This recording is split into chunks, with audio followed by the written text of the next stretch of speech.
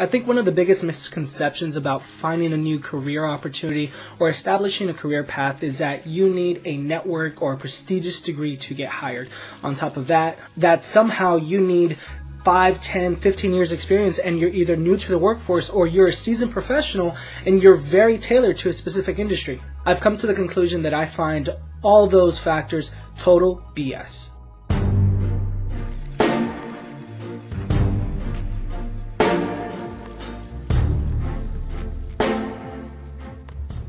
Hey, what is going on, guys? My name is Cristian Gray, and I'm a former blue-collar worker turned professional development consultant. Now, I do remember there was a period in my life when I was struggling trying to find a career opportunity to establish a career path. I was lacking in a lot of fundamentals. I had no skills, or I did not even know how to assess myself to establish my skill set.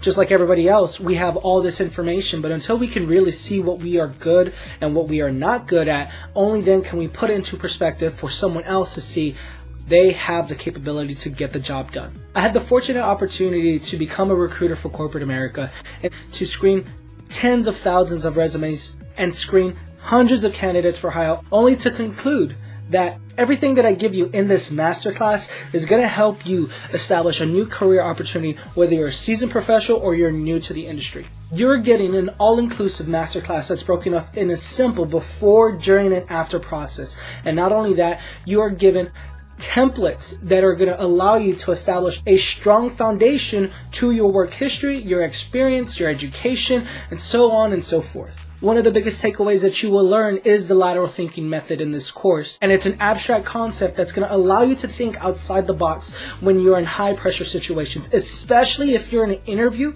and you are currently experiencing interview anxiety. The lateral thinking method is going to be your abstract concept to put into practicality that will allow you to think outside the box and answer questions with finesse. I'm going to walk you step by step what you need to know in terms of not only how to craft a resume and overcome interview anxiety, but know what employers are going to look for when you first get onboarded into their company or organization. I had the fortunate opportunity to work under clinical psychologists, marriage and family therapists, university professionals, and mental health counselors, only to understand what human behavior entails. And that means, how can I persuade you, or how can I persuade someone else to get them to where they want to be? Thank you very much for checking out this course. I know you won't be disappointed. Let's go ahead and dive in.